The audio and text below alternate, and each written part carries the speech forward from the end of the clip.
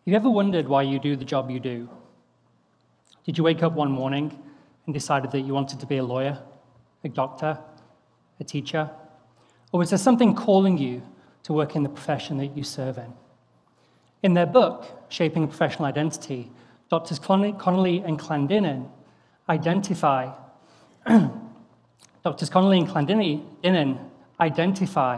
the desire to teach by their meaning of the stories to live by. This was further extended by Dr. Cheryl Craig in her paper, Coming to Know in the Eye of the Storm, that identity-related teacher narratives are formed by personal, practical knowledge forged by experience. This idea of the personal to the professional is intriguing to me, and we need to engage teachers, beginning teachers, in this process. We need to do this because beginning teachers are leaving the profession in droves within the first 5 years. In my research, I outline a distinct phase of beginning teacher preparation that I term the cotyledon phase. You can think of this as a teacher's origin story. So let me share with you the cotyledon story of Kikoa. Kikoa was a first-generation college graduate. His parents emigrated from Palau, near Guam, before he was born. And he identifies himself on official paperwork as Pacific Islander. This places Kikoa in the smallest teacher demographic in Texas that is reduced by 2/3 since 2017. Kikoa has a strong sense of connection to his students, and this is best illustrated with his story with Ronnie. On Kikoa's first day at his initial field placement experience in a discipline unit, he met Ronnie. Ronnie wanted to fight everybody and was quickly labeled as a troublemaker. But Kikoa worked with Ronnie through the semester and showed patience and understanding. At the end of the semester, Ronnie came to Kikoa with a jar, and on the jar it said, "Inspirational." This was indicative of the relationship that Kikoa had built with Ronnie and the impact that Kikoa had had on Ronnie's life and Ronnie's education.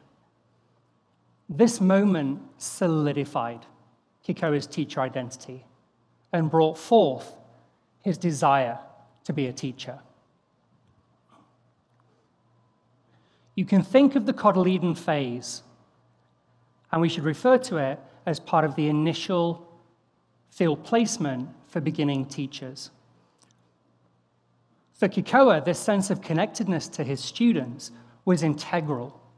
It was part of who he was, and it's best described by the proverb that his mother used, which is a Palauan proverb that says, "Reach out your arm, and a man's hand will reach back." For Kikoa, this is him reaching back to his sense of community.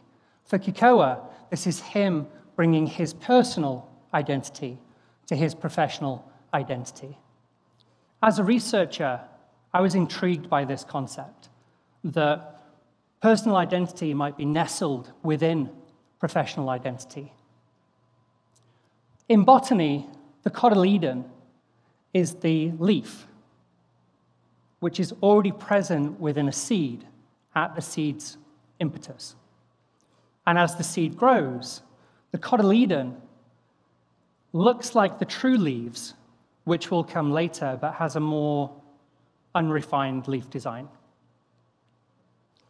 It's important that we engage beginning teachers in understanding their cotyledon phase, and it means that they can be supported by university professors, teacher mentors, and their own understanding of their emergent teacher identity and the soil which is provided to them for their stories to flourish by. In course design, the cotyledon phase means that we can create opportunities for students to reflect on their desire to teach.